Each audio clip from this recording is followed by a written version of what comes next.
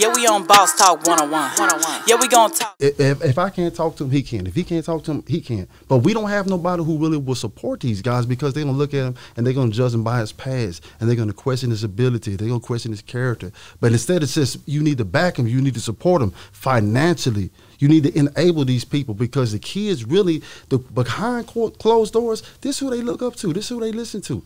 And I tell people all the time, what really makes you an OG? When you have somebody following you, and you already know people follow me. I don't pay nobody to call me no OG. I don't ask nobody to call me no OG. No, none of that. They do that out of honor and but they do that because they watch me and they see that.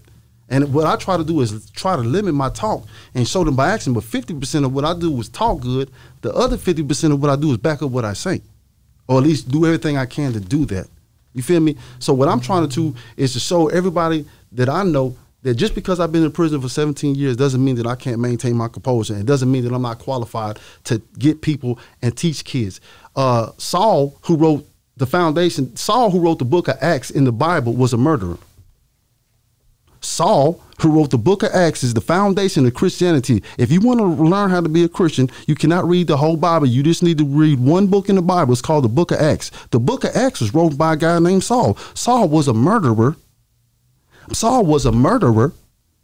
Saul was a murderer who wrote the Bible of what the foundation of how it is to be a Christian. So when I ask people, why do I want OG, Percy, and Melvin and all these guys to come out here and teach people how to become better people, I ask Christians, who told you how to be a Christian? It's Saul. I got it. So that and that's good. You talk about getting these guys, taking them back to the inner city. You talk about changing their mind, which goes with that. And then you talked about the over picture where we talking about to governors, we talking to politicians, people who deal with the laws and then some. Not only just the laws, but that's where the breeding grounds for gang activity starts. I get it. Juvenile hall where you going to jail. That's right. The schools when you go in to sell your oats, and the parks where you go to negotiate and hang out. So those are the three main areas in the inner city where the gang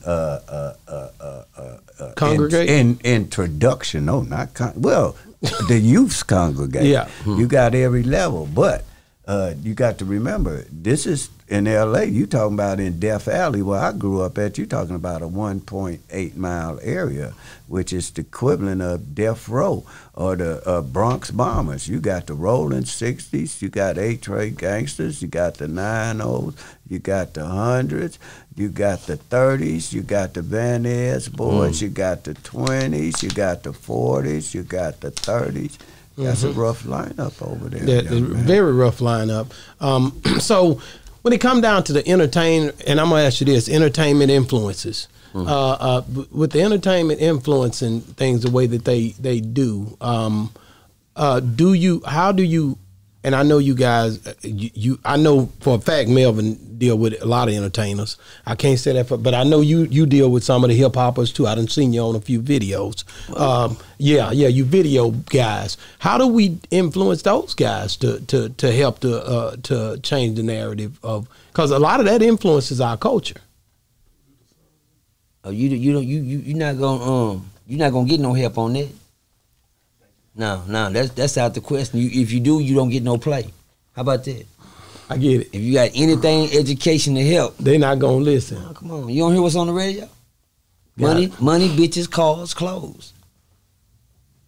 Ain't no help. Ain't no help in that. You better not say nothing to help him get a job. You better not say nothing to educate him. Throw that shit out the window. Know how they fly your CD? They'll fly Tupac today. They'll fly Tupac ass across the window and put in the stunner. The conscious rap, you're right. The conscious rap have kind of fell back.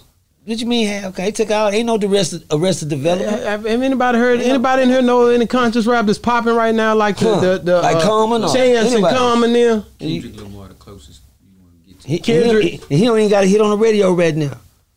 He don't get no play. Wow. He don't get no play. I just thought about that. They out there. But you don't get no play. Who you listen to? Yo Millionaire, Memphis, Tennessee. Okay. Yeah. Who is that? It's a new guy. It's a new guy to South Memphis. He a Memphis. I listen to Memphis music. Okay, and I just ask, we you need know, because somebody- that's a lot of Right. influence too, whether we want to, you know, adhere to it or not. Entertainment is business. It feeds through these microphones and it feeds through these earphones just as well as people talking. And them phones is pretty much you was talking That's the about. drug. That's pretty much where they tap into a lot of different things. Yeah, we on Boss Talk 101. Yeah, we gonna talk.